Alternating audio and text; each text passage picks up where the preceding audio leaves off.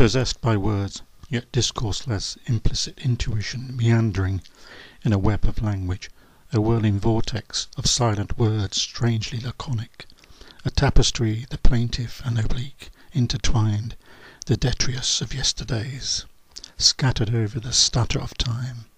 Happenings, see with the eyes, phenomena, high points of drama self-enlarging into contrived corridors, symbolism, touchstones of childhood and death, abstracts in mode and tone, clusters of repeated thought, of the vernacular, themes juxtaposed in imagery, confessions of decay and despair, fables of meaning orchestrated, organized in ballads of personages, issues elucidated, declared, the constant delusions of the soul,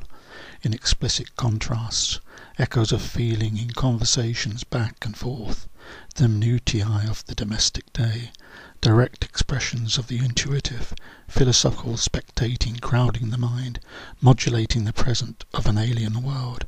a truth beyond our remit.